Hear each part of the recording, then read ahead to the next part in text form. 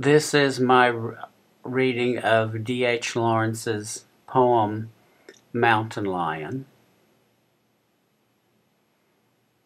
Climbing through the January snow into the Lobo Canyon, dark grow the spruce trees, blue as the balsam, water sounds still unfrozen, and the trail is still evident.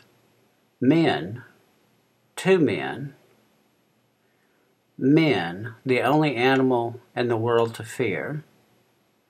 They hesitate. We hesitate. They have a gun. We have no gun. Then we all advance to meet. Two Mexicans, strangers, emerging out of the dark and snow and inwardness of the Lobo Valley. What are they doing here on this vanishing trail? What is he carrying? Something yellow. A deer? Que tiene, amigo? Leon. He smiles foolishly as if he were caught doing wrong, and we smile foolishly as if we didn't know. He is quite gentle and dark-faced. It is a mountain lion, a long, slim cat, yellow like a lioness. Dead. He trapped her this morning, he says, smiling foolishly.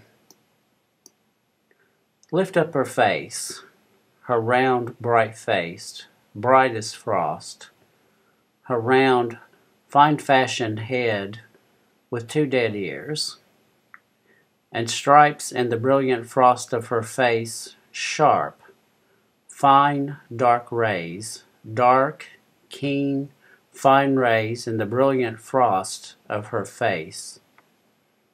Beautiful dead eyes. Hermoso es. They go out towards the open. We go out into the gloom of Lobo, and above the trees I found her lair, a hole in the blood-orange brilliant rocks that stick up, a little cave, and bones and twigs, and a perilous ascent.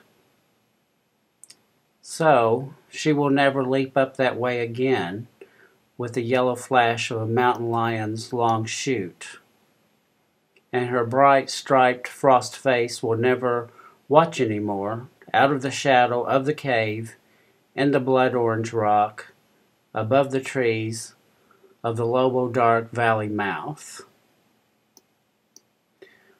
Instead, I look out, and out to the dim of the desert, like a dream, never real, to the snow of the Sangre de Cristo mountains, to the ice of the mountains of Picoris, and near across at the opposite steep of snow, green trees, motionless, standing in snow like a Christmas toy.